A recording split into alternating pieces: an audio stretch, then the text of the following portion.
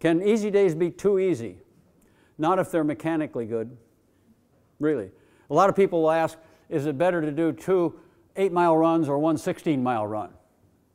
Well, they both have advantages and disadvantages.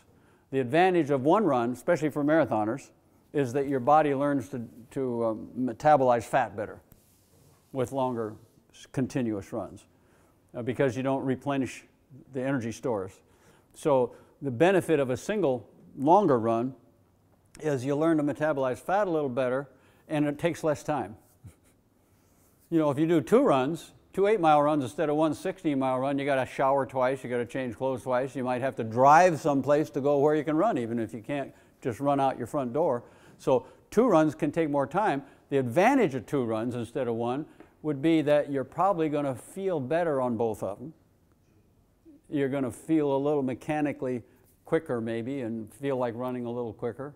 And you'll have time to rehydrate in between them and to replenish energy stores. So it's goes both. What I would suggest, if you have the option, you might some days do 2 and some days make it all 1, and try to make it on the 1 days when you have the time or when you feel like doing it.